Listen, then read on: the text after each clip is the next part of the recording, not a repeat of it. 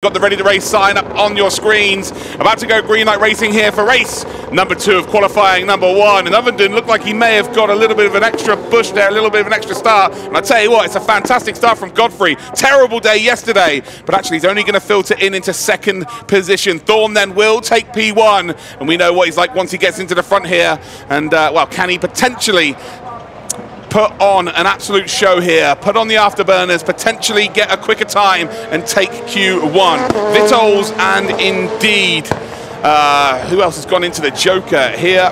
Dom Flitney are into the Joker, so those two are done.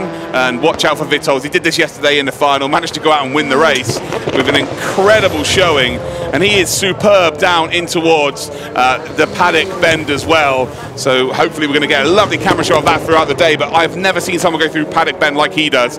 Into the Joker then does indeed come Jack Thorn. Is he going to have done enough here to be ahead of Vitols? Vitols then on the right-hand side of your screen. They're almost side by side here. Vitols is not going to be ahead of him, so Jack Thorn's done the job here. He is up ahead, so if Vitols wants to win Q1, he's going to have to do it by making an overtake. Towhill will be watching and thinking, this is great news for me. They probably will end up battling for position here.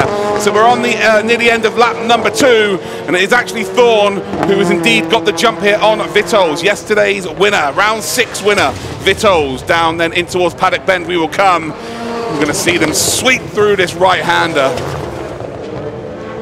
Vitols gets the car completely sideways through there. It's intentional, it's quick, it's beautiful to watch as they come across the start-finish line with that exceptional drone cam here. Then again, we're on lap number 3 now of 4, and Vitols does look quick right then up the rear of Jack Thorn. Thorn is going to see that car right in his rear view mirror. The pressure is well and truly on through the devil's elbow there. Thorn maybe going in a little bit deep, but ultimately he may have gained a little bit of time there. Godfrey then just up the road there in the Fiesta. We just saw it in the distance with that blue patching as the livery. Not sure he's quite as far ahead as he needs to be to indeed come out in the lead of this race. No, definitely not.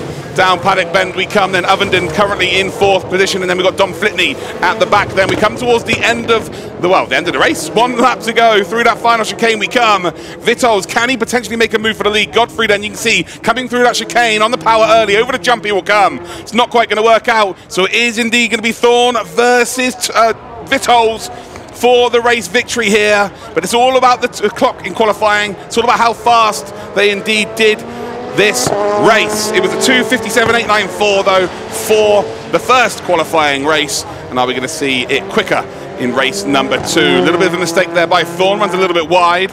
As you can see, Godfrey did indeed get up into that top 3.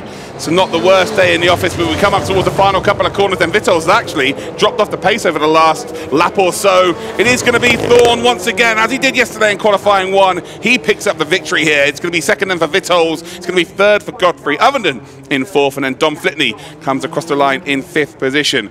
Waiting for clarification of the time, and oh wow, it is by 100th of a second. But Thorn is actually not going to be as quick as Towhill here. Is it confirmed? It is going to be by 100th of a second. So it looks like Towhill is going to take Q1 race 1.